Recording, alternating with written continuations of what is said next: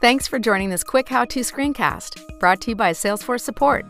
To see more content like this, hit subscribe. In this demo, we will learn how to log into Salesforce Help as a Salesforce Commerce Cloud customer. First, go to help.salesforce.com. On this page, go to the top right corner to find a login button. On the next page, you'll see there are two options to log in. As a Salesforce Commerce Cloud customer, you want to look to the left option with the title trailblazer.me. Right under it is a login button.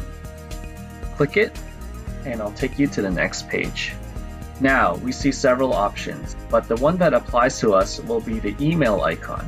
Here, you will want to enter the email address associated with your account manager user.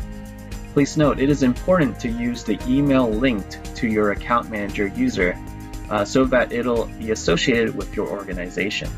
Now you want to click the login button. Alright, so you may be prompted with CAPTCHA.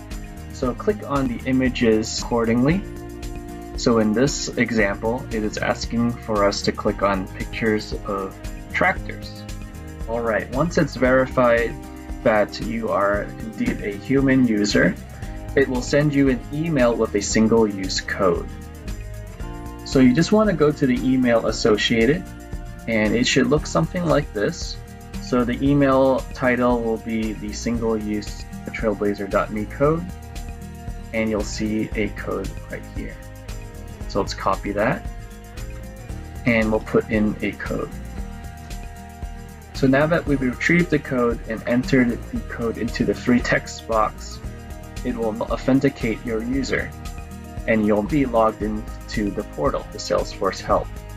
At the top right corner of the page, next to this avatar icon here, click on this drop-down menu to select an organization.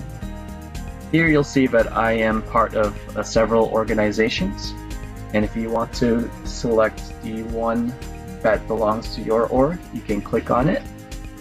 Now that we selected our organization, we'll be taken to the home page.